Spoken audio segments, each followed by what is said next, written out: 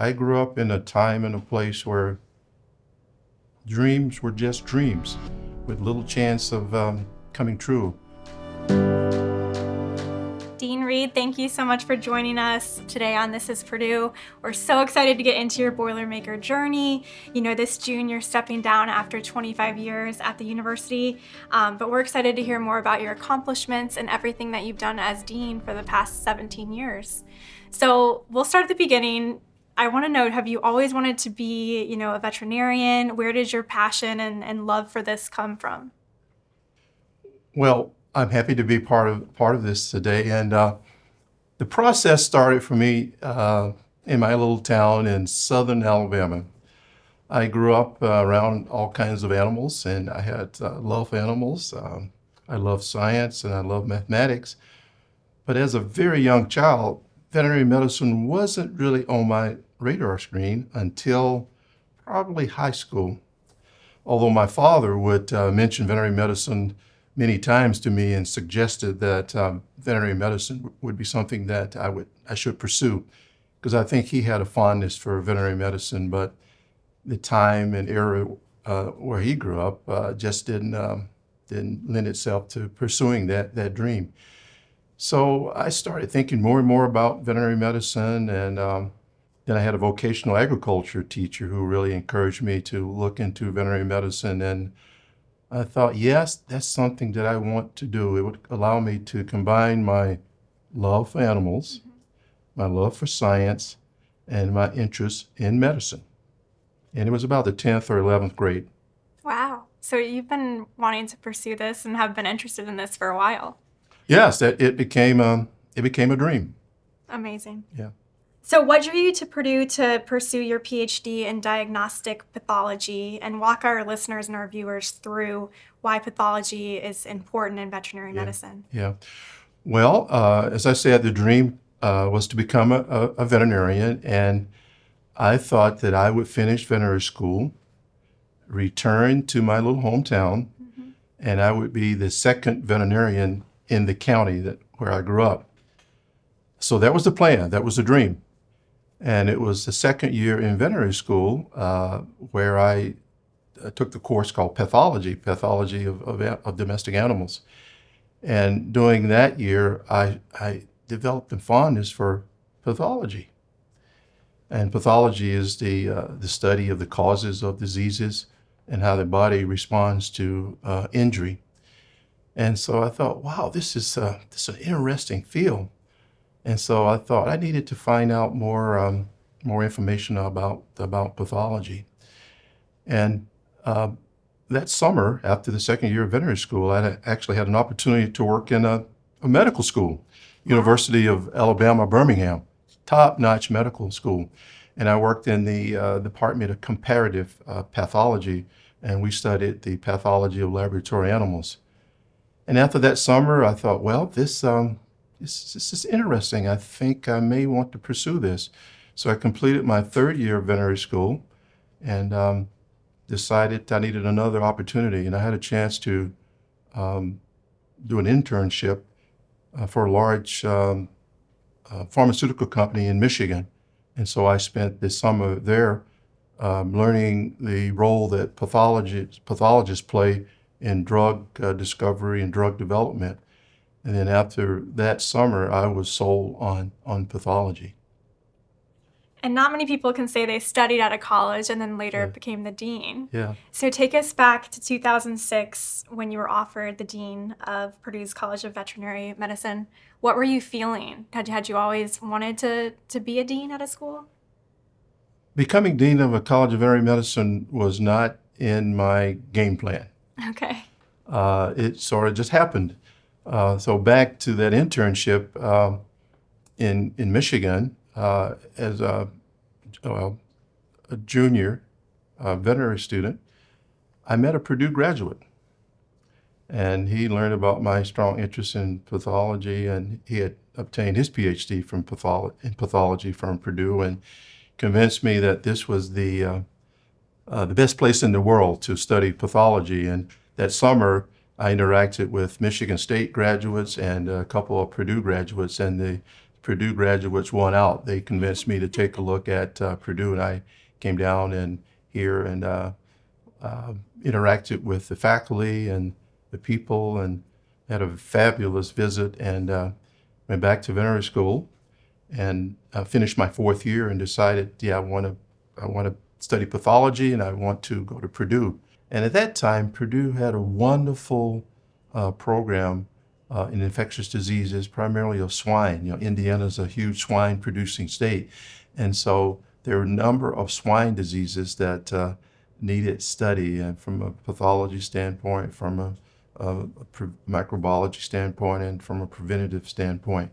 And so I had a chance to work with well-known, highly regarded veterinary pathologists, and we studied enteric diseases of swine. And I thought that was an area where I could make an impact. And it was. I was able to contribute quite a bit to the understanding of a number of swine diseases, along with my fellow graduate students here. So Purdue was a powerhouse back then in that area of swine enteric disease research. So I applied to Purdue and a few other places, and decided that I would come here. And I came here because of the people. They were wonderful, wonderful people. And the Purdue graduate had a wonderful experience here and convinced me to come. And so I came 2 weeks after graduating from veterinary school. I was starting a PhD in pathology, looking forward to another 4 years of training.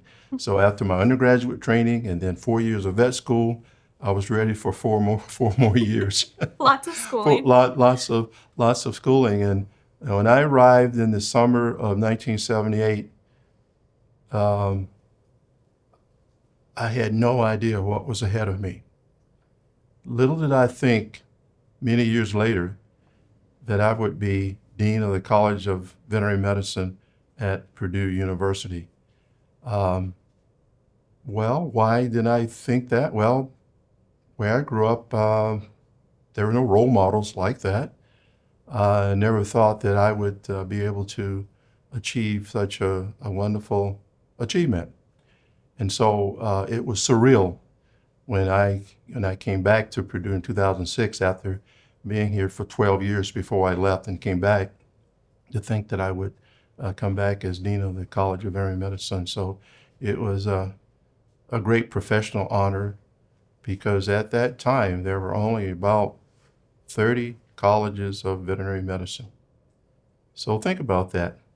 In the whole country, United States of America, only 30 jobs. Wow. And I had one of those. And to lead one of America's great veterinary colleges is a privilege beyond description. And what would you say about the current, research being done at Purdue? Well, the current research is, back then there was a greater emphasis on research in large animals or livestock, but now the research there's a lot more research with companion animals. Mm-hmm. For example, cancer research and other kinds of research that we do using animal models of human disease. So a lot of our research now is focused on not just understanding animal disease, but human disease as well. For example, there's certain kinds of cancer where animals serve as great models. So any treatments or developments we have in animals may apply very closely to treatments in humans as well. And so that could be quite important in saving lots of time, money, and with doing clinical trials. So if a drug doesn't work in an animal that has a disease similar to humans, it may not work in humans, and so we skip a clinical trial and move on to something else. So that's something that we work on now. And then I think collaborative research with other colleges is probably greater today than it was back then. We work with colleagues in biomedical engineering, for example, colleagues in agriculture, colleagues in pharmacy. So it's more of a team collaborative effort a lot more interdisciplinary research today than I remember back in the the 80s when I was on the faculty here. And you've said that as a Black vet student, you kind of just touched on that now. You had to overcome a lot of adversity, but your grandmother, your mother, it Yes. sounds like your father, Yes. were always loving, supporting, encouraging you. How has that made a difference on your path? And then, moving forward as Yeah. dean, how have you been Yeah. able to pass that along to Yeah, students? that had a big impact on how I have approached every job that I've had. I grew up in a time and a place where dreams were just dreams with little chance of coming true. I mean, I grew up during the time of, well, when schools were segregated and they were trying to desegregate them. I was denied access to the schools. My father was very instrumental in encouraging me to don't give up. My grandmother, who actually taught me first grade on the front porch of our home. Wow. Because first grade for me lasted 1 week. There was an attempt to desegregate my school. I was a little happy, a 6-year-old not knowing what was going on, and all I knew is school was fun that week, and I was happy getting up, going to interact with my classmates, and school just stopped. And so during that year when my parents, my mother, my father were filing lawsuits trying to get me back into school, my grandmother taught me first grade. I guess I was being homeschooled and didn't even know it. I'm not even sure we used that terminology back in those days. But I felt that I was one of the lucky ones. I had an opportunity to go to school with some very talented people who had dreams too. But for many reasons, they didn't make it the way that I did. And the difference for me was, I think, I had tremendous support from my parents and from many people in my community. I felt like everybody was pulling for me. Everybody wanted to see me succeed. Because in my community where I grew up, no one had ever pursued veterinary medicine. To my knowledge, no one had ever pursued human medicine. Certainly no professional training that I was aware of. So I was lucky to have such support to be able to achieve what I was able to achieve, but it was with a lot of support. And how has that impacted you as a dean to be able to support your students now? Yeah. Well, since I had so much support, I knew that there was no way that I could ever pay back my parents or pay back others who supported me. The only thing I could do was to pass it on, to help others achieve their dreams, because I found that nothing is more rewarding, at least for me, to see someone else pursue their dreams. And so, I've encountered many young people who want to pursue things, and they've never had role models. They don't have the support that they need to be successful. So I thought, well, maybe I can make a small difference, and that's what I've tried to do. And so my background and my experiences really have guided me in everything that I have done as dean and in life in general. I think you've made a big difference, not just a small difference. Yeah. So one of your first acts as dean was to establish the Office of Engagement and then the Office for Diversity, Equity, and Inclusion. Tell us a little bit about why that was important to you, and the benefits that you've seen for this college to have personally benefited from the creation of these offices. Well, I thought that it was very important that our college should really connect well with stakeholders, the many stakeholders here in Indiana. Purdue is a land-grant institution. I believe deeply in that mission, that land-grant mission. And so the Office of Engagement allowed us to reach out to elementary kids, high school kids, to encourage them to study science, to learn science, and maybe to even consider veterinary medicine sometimes. And so we've done that. We've written children's books. We've gotten extramural funding. We've provided all kinds of opportunities for young people to learn science and to see how it can be fun learning it. And then we wanted to engage populations that traditionally have been underserved because veterinary medicine needs to be more diverse. It has the dubious distinction of being the least diverse of all the veterinary professions, and I wanted to change that. So we started the Office of Diversity, Equity, and Inclusion, and that office has worked really hard to make our college welcome for everybody, to include everybody, to include a diversity, certainly diversity in all the dimensions that we typically think of, but diversity in thought, diversity in opinion, diversity in interest, all of that, and to provide an environment where everybody can reach their full potential.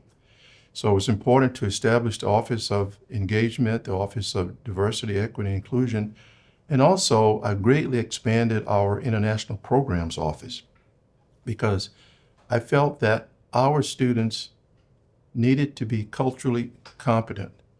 So we set the lofty goal of providing 100% of our students with an international experience if they want it. It's not required, because I felt strongly that our students needed to see veterinary medicine practice around the world, but probably more importantly, they needed to interact with cultures from around the world, because our country is a very diverse country, and just about every aspect of veterinary medicine that they would pursue, they would interact with people from all over the world and all different belief systems.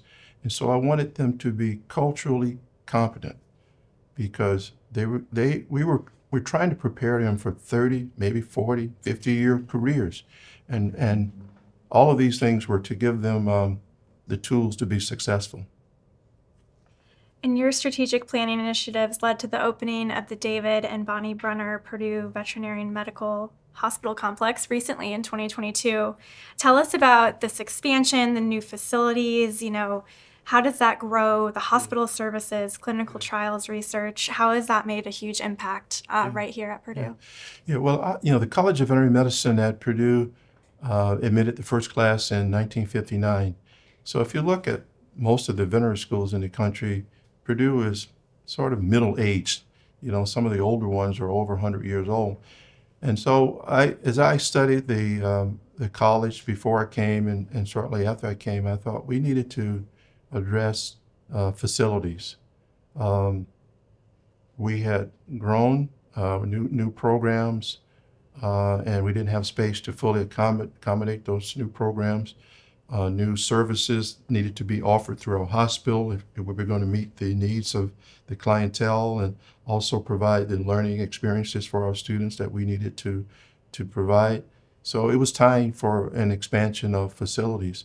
And so the expansion of facilities allowed us to increase our enrollment, because as the population, U.S. population is growing, the pet population is growing, the livestock populations are growing.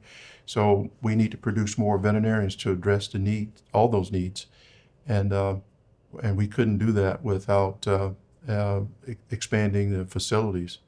And so it's a wonderful new facility that allows us to offer the state-of-the-art medical care for the animal populations here in Indiana. What do you think that means, not only to Purdue, but also to the greater community? Well, this is a wonderful resource for our community, certainly in the greater Lafayette area, to have a tertiary animal hospital where we have all kinds of specialists to address almost any healthcare need that an animal would have. And it's a real special facility. And in fact, it's special for the whole state of Indiana. Yeah. There are only 33 vet schools in the U.S. currently, accredited colleges, and still many states do not have a college of veterinary medicine. So it's a wonderful resource for Indiana residents. And we're also ranked 11th in the country, one of the few schools in the nation to educate all members of the veterinary healthcare team. So can you walk us through what that means? Yes, educating the veterinary healthcare team is a major focus of our college. And the healthcare team consists of the doctor of veterinary medicine, the veterinary nurse, and veterinary specialist. So we can cover all aspects of care.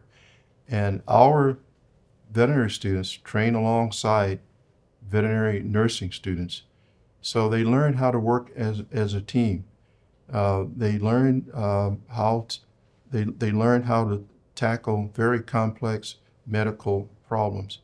Our DVM, Doctor of Veterinary Medicine graduates, should know how to fully utilize veterinary nurses, and veterinary nurses should know how to work with doctors of veterinary medicine.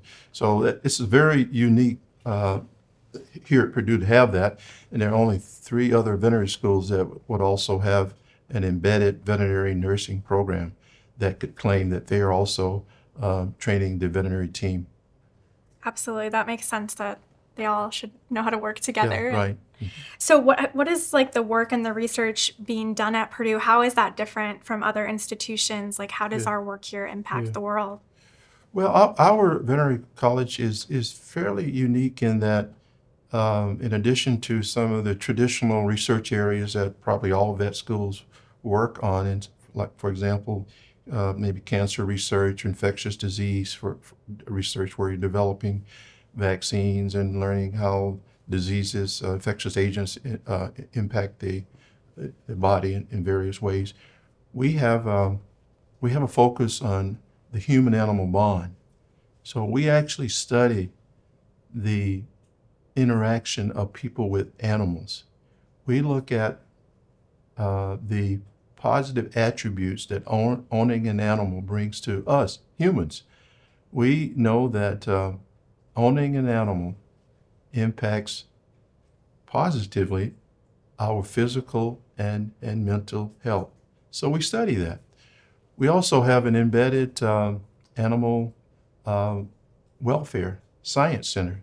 So we address issues of animal welfare, and that's not typical at many U.S. veterinary schools. So those are some of the things that are very special here at Purdue. And during your time as dean, you've increased the DVM class size by 20%. That's a lot. What can you attribute that growth to? Well, I guess a couple of things. And at the time when we increased it, we were sort of reading a crystal ball. You know, we had to look in our crystal ball and determine, okay, what the workforce look like in 4 years or 5 years or 6 years, because the day you decide to increase enrollment in a college of veterinary medicine, you don't see the results for 4 or 5 years. Sure. So you hope that there's a need. And there is a need now. In fact, we need to increase enrollment again. And why? That's because the animal populations are increasing. More people are seeking veterinary services than ever before. And there's tremendous interest in the profession. The number of applicants to our program has increased over 100% in the last 4 or 5 years. Wow. Yes. So there's lots of interest. Lots of young people want to pursue veterinary medicine. And fortunately, there's a huge need for more veterinarians, particularly in some of the rural areas of our state and in fact, throughout the country. Finding a veterinarian to treat animals in rural America is increasingly a challenge. And, you know, a lot of people in the Purdue community have brought their pet here or their animal here, myself included. How does it feel knowing that this college has made, you know, a positive impact on students, the Purdue community, but also, like you said, the whole state of Indiana? Well, knowing that we have a positive impact brings a lot of personal satisfaction to me. I can't tell you how many times that I'm maybe in the grocery store, or I'm waiting to have my car serviced, and somebody will come up and say, "Hey, I used your emergency service yesterday or last week," and I always ask, "Well, how did it turn out?" And fortunately, nearly all the time they say it turned out very well. And they're so thankful that they had that service here and they could utilize it. And So it brings me a lot of personal joy and satisfaction to know that our services are valued and that people really appreciate having them here. What do you attribute, you said you grew up in a rural area with animals, but what do you attribute like your love for animals to, or what does it mean to you to? Well, everybody is a little different. They probably describe it in a different way, but most people probably will say, it's probably that unconditional love that our pets give us. My last pet was a chocolate Labrador. Oh. Her name was Samantha, Sammy, and Sammy brought so much joy to me. Just looking in her brown eyes, I could just feel my body relaxing. And every day when I would get home and she would be staring out the window and the car would drive up, and then she would run around to the garage door and wait for me to open the door. And there she is, and happy to see me. For Sammy, every day was a good day. Yep. And she would get her ball and come nudge me on the knee and say, "It's time to go fetch. Pay attention to me." Just pay attention to me." So, those are the kind of memories that our pets have us to develop, and they bring so much joy into our lives. And whether it's a dog or a cat or some other animal, they bring so much joy. And research now shows that they have such a positive impact on our health. Having a pet lowers your blood pressure, your anxiety level goes down, your whole well-being is increased. So they're just wonderful to have around. Absolutely. After serving as dean for nearly 2 decades, do you have a certain accomplishment that sticks out, one or two that you could share with us that you're really proud of? Well, I'm very proud of the infrastructure that we have put in place to serve our students, to make them practice-ready veterinarians. And that's not just the physical or technical skills, but it's what sometimes people call the soft skills, the communication skills, the intercultural skills, the appreciation of diversity and differences in people. So I'm very proud of that. And also very proud of the facilities that we've been able to, the new facilities we've been able to obtain here at Purdue. Because in addition to this beautiful hospital here, we have another hospital located in Shelbyville, Indiana, and that's an equine hospital. And it services the equine industry in that area, pleasure horses, race horses. And so having these facilities to really impact animal health here in our state brings me a lot of pride. And also these are great facilities for training the next generation of veterinarians. Absolutely. Yeah, so those are some of the things that I'm most proud of. Do you have any stories of, vet students coming back to you and saying, "Oh, Dean Reed, now I work here and I always think of what you said back in the day to me," or any specific student stories you would want to share? Well, yeah, I get them all the time, and I had one story, I guess one instance that came up a few years ago. I was in Minneapolis, Minnesota, walking at a conference and walking from the conference center to the hotel, and a former student came up to me and she stopped me on the sidewalk and said, "I just want you to know that what you told me that day impacted my life. Oh my gosh. And thank you." And she walked away. Do you know what you told her? And I don't even remember what I told her. Well, it made an impact on her. But that was so impactful to me. Yeah. Yeah, so I to this day, I have wondered I say a lot of things during the daytime course of a day or course of a week or a year, but what I said that day, I don't know, but that meant a lot to that person. And so that meant a lot to me that I had such a positive impact on someone's life. Yeah, that's incredible. And then, then being a dean, is a lot of fun because I tell our students all the time that, okay, when you come here, this is a place where dreams can come true. I had a dream, and I tell them, I said, you got to believe in the beauty of your dream, and don't let anybody deter you from that. You got to be persistent, be persistent. And so when we admit a veterinary class, I call every applicant that we want to make an offer to. Wow. I personally call them. And it takes 2 or 3 days to get them all. But those are 2 or 3 of the happiest days of my year, because every call represents a dream that's about to come true. And I tell the student that you've worked many years. Think about all the courses you've taken, the exams you've taken. You've tried to get experience and animal experience, veterinary experience. And now I'm offering you admission to the College of Veterinary Medicine at Purdue. The ball is in your court. The ball is in your court. And I have gotten everything from tears to screams to, and I think one of the calls that I don't think I'll ever forget, I called a student, and these days it's easy to find students because they all have cell phones, so you never know where they're going to be. So I called the student, and she was visiting, she was out of the country. So the time difference, I don't know, 8, 10 hours difference. So I called her at 3 o'clock in the morning, her time.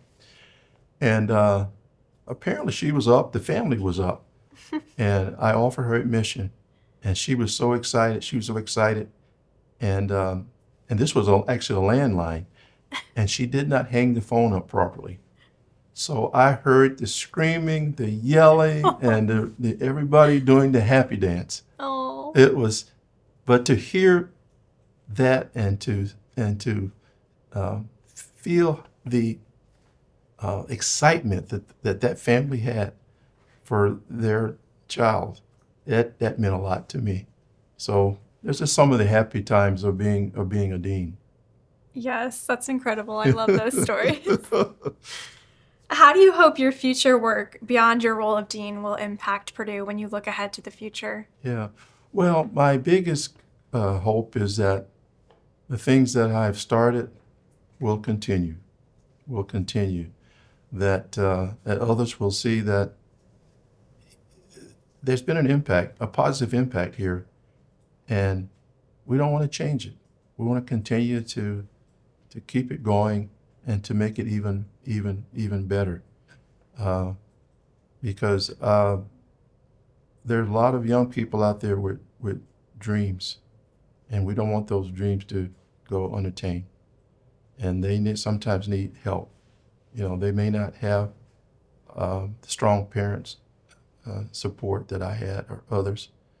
They may not have had opportunity to visit a Purdue or a College of Veterinary Medicine, may not have seen a role model. But we have to make sure that we do everything we can to bring these opportunities to their attention, because there's a lot of talented young people out there. They just need a helping hand. Absolutely. Why are you proud to be a Boilermaker? What makes Purdue unique in your eyes? What makes Purdue unique? Well, it all started back in 1978 when I came here to graduate school. So what caused me to pick Purdue and not pick the other institutions that I was offered? And it was the people. It was the people. And so people ask me all the time, well, why did you come back to Purdue? Well, it was the people. It was the people. And I think there's something about the Purdue spirit that is unique here. And, and I think, we probably could do a better job of telling our stories, because we have a lot of great stories to tell. And Purdue is a special place for me, and I've spent, now most of my life here at Purdue. And if I had to do it all over again, I would do it all over again. I just remember that first year here as a graduate student. And the faculty embraced me and my wife. I was married at the time, about 1 year, had been married. And they just reached out to us. It was unbelievable, the kindness and support they gave us. And back in those days, I was the only African-American graduate student in the whole College of Veterinary Medicine at that time. But it always felt like home. I always felt like I was accepted and welcomed, and had 4 great years of graduate school, and then was asked to stay on the faculty for 8 years. And then I left. I left because of a wonderful opportunity I had at another institution, and it wasn't because of the people or anything negative here. It was because of great opportunity. And that great opportunity prepared me for another great opportunity, and that was coming back here, Purdue. So when the provost called me in the fall of 2006, she said, "It is time for you to come home." Oh. And I said, "I agree. I'll be there in January." And we came back, and we've had a fabulous 17 years, my wife and I, and it's hard to believe that those years have gone by so quickly. But what I have enjoyed, again, it's the people. So I have stayed here. And why did I stay 17 years? Well, it's because of the people that I've been thoroughly enjoyed, the people I've worked with. And we have done, everything that I've done has been a team effort. I didn't do it all by myself. I had a great team to work with me. They believed in what we were trying to accomplish. We had 3 strategic plans, and everybody bought into those plans, and we accomplished a lot together. What would you say your next giant leap is, personally or professionally? Well, my next leap, a giant leap, I hope. I don't plan on just stopping and retiring. I have a desire to work with many of our stakeholders, particularly from underrepresented communities. I want to work with some of the minority serving institutions, help them, help students at those institutions see the path to becoming a veterinarian if they choose to, and maybe continue some of the work with some of the nonprofits that I've worked with over the years. So those are perhaps not lofty goals, but those are goals that I want to have and hopefully can fulfill in my little way of paying back. Well, we can't thank you enough for joining us. Is there anything I missed? Anything else you want to tell the Boilermaker community? Well, I guess anything that I would say they would already know, and that's we love Purdue. Purdue has been responsible for many of the good things in my life, and I'm sure that's true for many Boilermakers. And we have something here that's special, and we all have to work hard to keep it that way. Absolutely. Well, it has been an honor and a joy to speak with you today. Well, thank you, Kate. This has been fun. You've caused me to reminisce quite a bit. That's what we like to do on this podcast. Thank you, Dean Reed. You're very welcome. Yeah.